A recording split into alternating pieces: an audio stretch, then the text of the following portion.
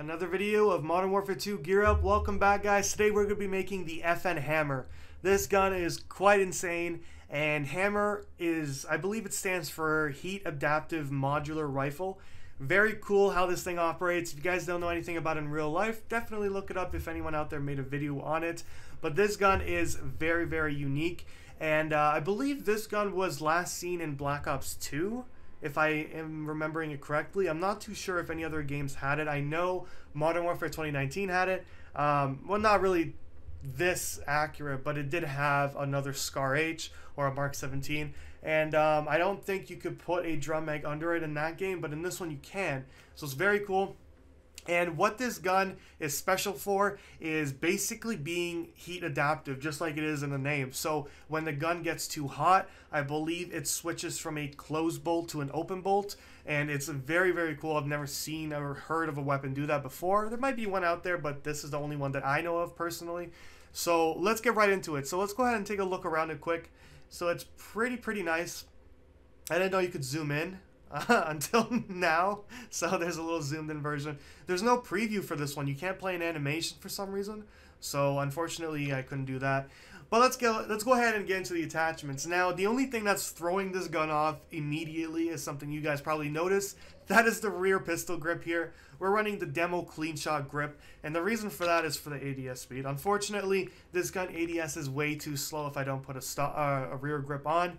I know the green throws it off a little bit, the olive green, but it's the only one that improves ADS speed, unless we throw on a laser, which you can do as well. I just didn't want to do that because I don't know, personally, I don't want to do that.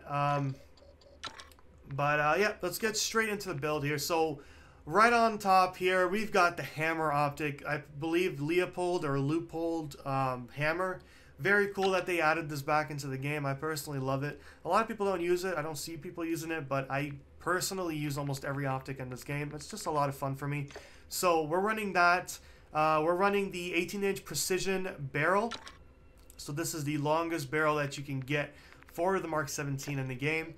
And we're running the bipod V9 grip, which is basically a, I think they call this bipod grip in real life. I'm not too sure, I forgot what it is, but I had one in Airsoft. It was pretty cool, but it broke on me. But anyway, that's what we're running there. And then, of course, we're running the 50-round drum mag. If you guys don't want that extra weight, you could switch to the 30-round mag, but I feel like it kind of takes away from the whole point of the build. So I do recommend running the 50-round mag. And let's go ahead and jump into the firing range. Oh, before we do that, I do have to talk about the camo. Camo is very important.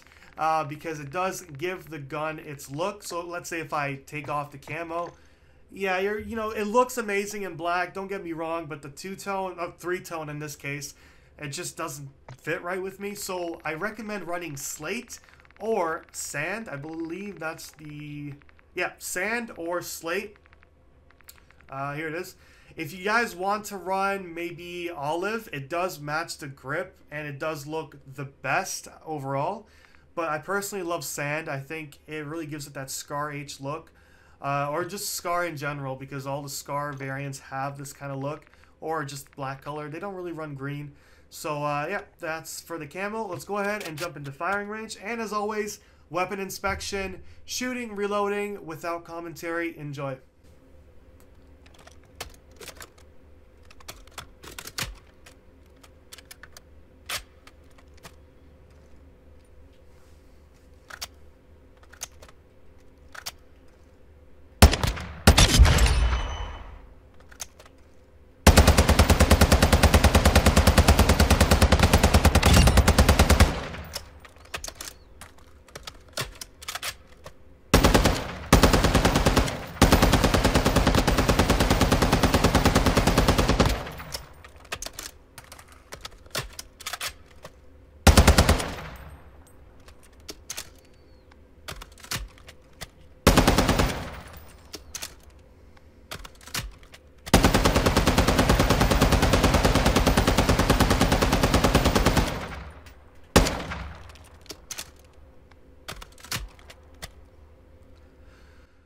Alright guys, so let's try out the recoil and the damage. We're going to slap it in semi for a second.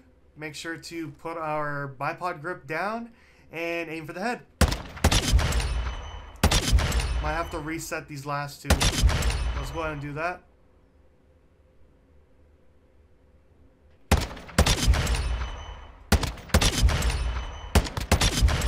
Two shots to the head from all ranges. Pretty nuts. Well, at least to 50 yards, or 50 meters, I mean. Let's go ahead and switch to full auto.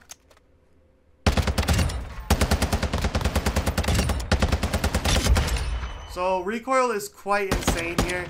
Of course, you know, it's expected with a full auto 7.62. And just a little inspection there to see the 2 rounds, 1 in the chamber. And let's go ahead and stand and control the recoil. It's manageable, and if you want, you could practice it because it's an effective weapon. And I use this in Warzone. Not exactly the same setup, but a very similar setup without the optic, and it is a shredder. This gun is insanely overpowered. I highly recommend it, but this is more of a multiplayer setup, more for ground war, invasion, whatever you like. Not really much for Warzone because it's too heavy, but if you guys want, you could opt for no optics and maybe a smaller stock, and then you guys could, you know, definitely speed things up. But again, this takes away from the whole purpose, so we're not going to equip that. We actually can't equip the short stock for some odd reason. Not too sure if that's a bug, but yeah, this is the whole build, guys. So hopefully you guys enjoyed. I did accidentally take off the tune here. I forgot to show you guys the tune. This one's all the way far. This one goes all the way to ADS speed. The rest of them, so this grip here, we're looking at sprint to fire and ADS speed. That's mainly our focus here. If you guys want more recoil steadiness, by all means turn it up. But I went for ADS speed because the gun is already so bulky. For the grip, we're able to do ADS speed without sacrificing anything except for hipfire, which we don't need. And then, of course, for the barrel, max damage and recoil steadiness. If you guys want to go for ADS, again, go for it. But this gun is not meant for running around, jumping around corners. More for being stationary, and you could still run cover to cover. I'm not, you know, saying camp the whole game, but you do have to be standing still or mounted to use this gun. So, anyway, you guys, hope you guys enjoyed. If you guys did, hit the like button, guys. Subscribe if you're new to the channel. Stay tuned for more gear up videos, and peace out.